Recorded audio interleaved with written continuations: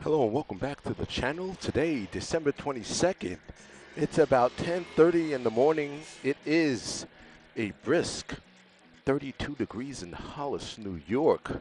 Southwesterly winds at about 12 miles an hour puts it at about, I don't know, about 31 degrees or so.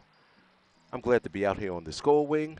I've been down for about a week, had some accessories put on, as you guys know, and I'm out here. Salted streets be damned. I'm going to get a little ride in. And today's video, I'd like to talk to you about the 5 tips that I use personally to make me feel safer while I motovlog while riding in the city. So let's drop this helmet and get this motovlog going. Hopefully these tips can refresh your memory, possibly help you in some way. I know they help me. Let's go.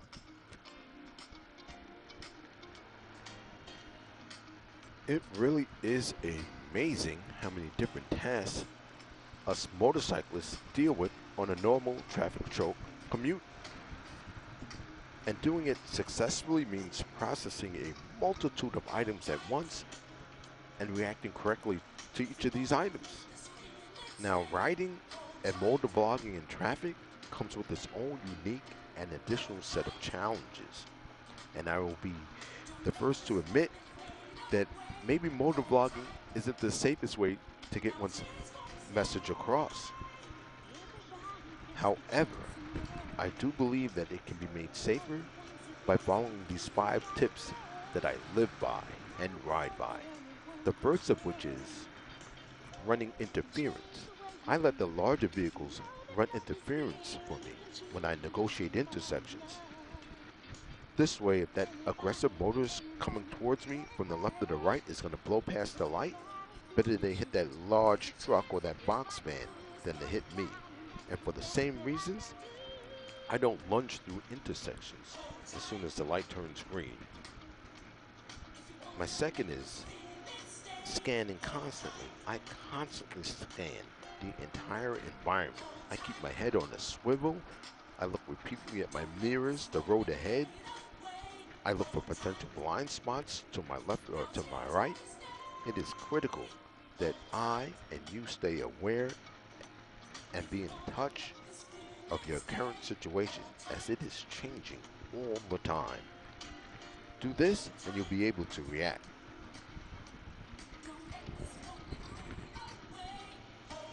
My third is studying the surface. I add asphalt conditions to my scans. I'm always on the lookout for spilled oil, antifreeze fuel. I mean, this stuff shows up really shiny on pavement. Now, I also keep an eye out on gravel and sand, especially this time of year, because that's a little bit more difficult to see. I also urge you to use your sense of smell when you're out here. Often you could smell spilled diesel fuel long before you see it. My fourth is, I like to ride in open zones. I constantly use my bike's power to maneuver and to ride in open zones in traffic.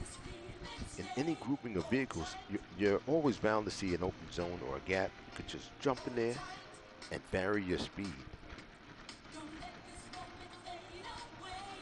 Now, my last tip could have easily been my first. You gotta watch the driver's heads and mirrors. I mean, watching their head movements through their mirrors or windows is an excellent way to anticipate sudden moves.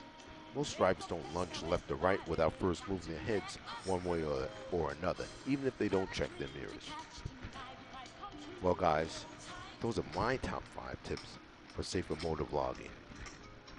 And they would be running interference, scanning constantly, studying the surface, riding in the open zones, and watching the driver heads and mirrors.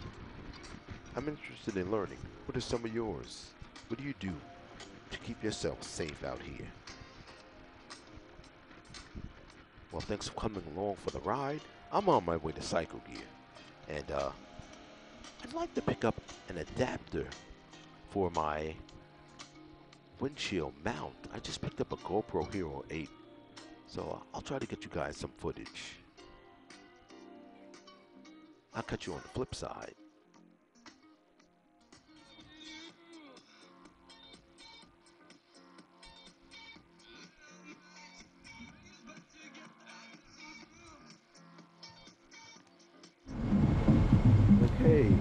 Guys, I wanted to get you guys a quick look at my bike and a few of the things I've done to it.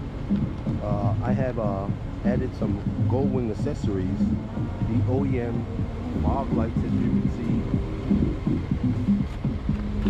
some nav lights on the fork, various amounts of chrome trim.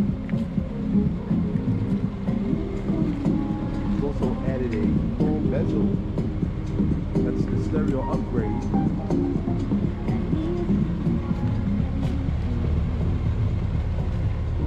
I've added some lighting to the rear as well. Some chrome LED filler panel lights.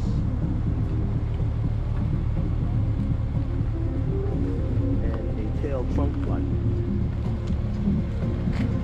Also some chrome saddlebag LED indicating lights. And various bits and pieces of chrome. This is what I'm running with. Give you a quick peek and hopefully get you guys a real review of all of these accessories that I've added to this beautiful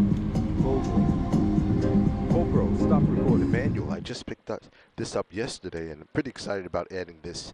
I would have liked to get the adapter and put it right here, you know, and position it forward and rearward and get some really nice video, but I guess I'll have to order that online. So let's put this GoPro Hero 8 Black in the trunk, grab my heated gloves, and get on the road. Okay, so pulling away from Cyclegear here, and I guess you could say I struck out on getting an adapter for the GoPro legs to attach to my windshield mount.